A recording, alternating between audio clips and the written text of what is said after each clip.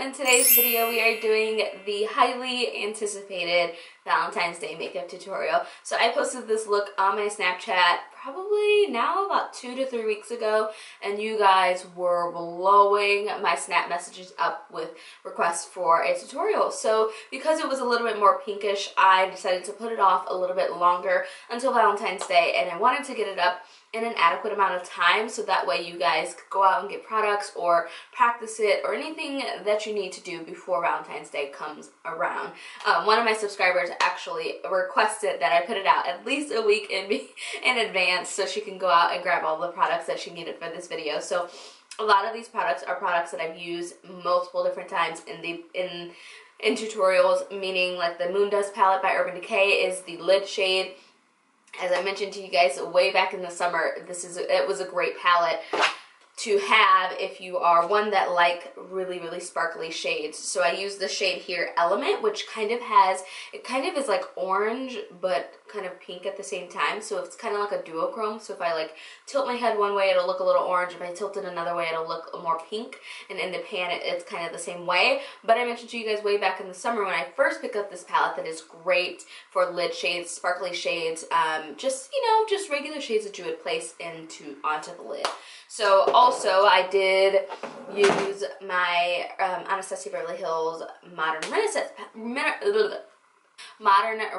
palette, which I know a lot of you guys do have because this was a really popular palette this past fall. So I used this palette as well as that palette. So if you have either one of these, mainly if you have this Moondust or Modern Renaissance palette, you could even use Vermeer as opposed to using this darkish pink shade if you want to, or if you have a pink shade, anything like that. But everything else pretty much just what I have already had.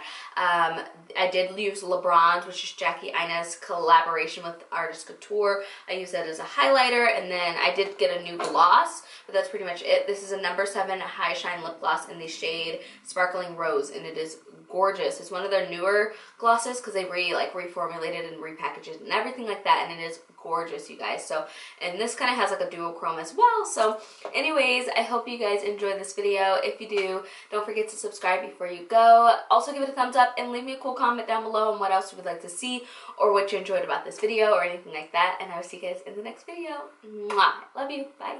Hey guys, so we're going to start off this video by applying a little bit of chapstick.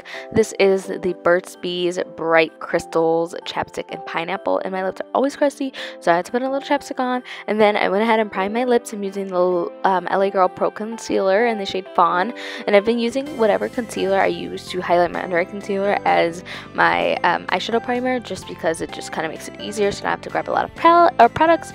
But we're going into the Modern Renaissance palette, and we're taking the shade Realgar on a Sigma E30 or E35 blending brush, and I'm just working that into the crease as a transition shade. This is a really bright orange shade, and I wanted to kind of pull out so that way it pulls out of the orange in the lid shade. And then I go ahead and take red ochre on a Sigma E25 blending brush. This is a fluffier blending brush, and I'm just working this into the crease. It does kind of get lost because the orange is so bright, but I really needed to add this step so a little bit of red peeks through as well.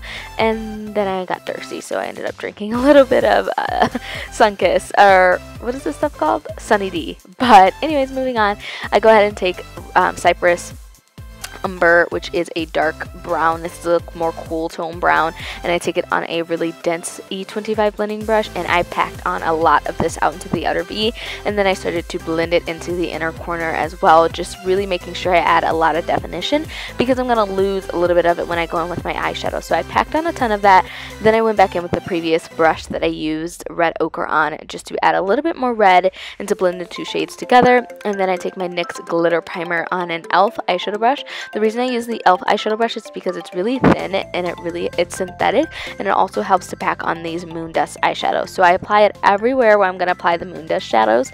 Then I go into the Moondust palette and I take the shade, what shade is this? Element, I believe it is, Element.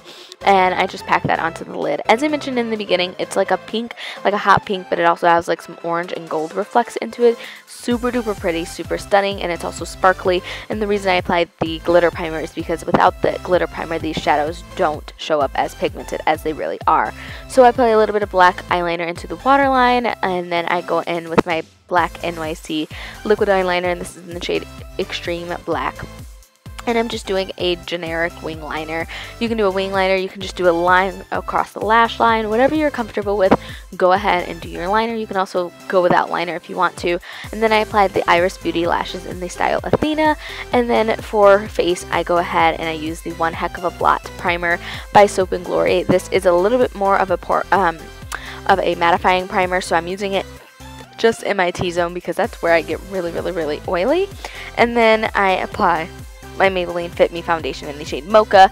As I was doing this foundation part in the video, I was like, oh my gosh, this looks really dark. I need to switch over to Coconut because it is winter, so my shade is a little bit lighter as opposed to using Mocha, which is my summer shade, so I just need to go ahead and switch that up, so don't mind that. And then I go back in with the LA Girl Pro Concealer in the shade Fawn once again, and I do all of my highlighting. Since this is a Valentine's Day look, and this is a more dramatic Valentine's Day look, I am doing the extreme highlighting. So underneath the nose, chin, the cupid's bow, the forehead, and also down the bridge of the nose. And I go ahead and blend that off camera because y'all don't want to see me blend. You just don't. It's boring. So moving right along, I'm using my Sacha Buttercup setting powder, and I'm pressing this into the skin. So the reason I use this powder is because it brightens and also sets the under eye and also everywhere else. So I bake down the bridge of my nose and press the powder into the skin and all the other areas where I apply concealer. And then today I am using my Black Radiance pressed powder in the shade Rich Mahogany. This shade does not show up really dark on my skin. It is a great contour powder, especially if you don't want to go with something super expensive. It is super duper nice. It's just not dark enough for my personal preference. I like my contour to be a little bit darker, but you know, whatever. For blush, I'm going in with MAC's Mineralized Blush, and this is in the shade Gleeful. It's a really pretty kind of sparkly, shimmery, like just a regular like blush shade. Super pretty. I'm using that with an angled blush brush, and then I go into LeBron's, which is a diamond glow powder created by Jackie Aina, and this is by Artist Couture. And I'm using a Sigma concealer brush, and I'm putting that onto the cheekbones. This is a little bit more of like a rose gold shade, so I only like applying this into the outer perimeter, so my chin, cupid's bow, the cheekbones, all of that. And then because it is a little bit like darker, I go in with Yaass and I apply that just a little bit on the top. This is a little bit lighter of a rose gold, not as deep for us deeper girls like LeBron's is, but it's a little bit lighter, so I apply it just right on the tip of the cheekbone and then on the sides of the forehead as well.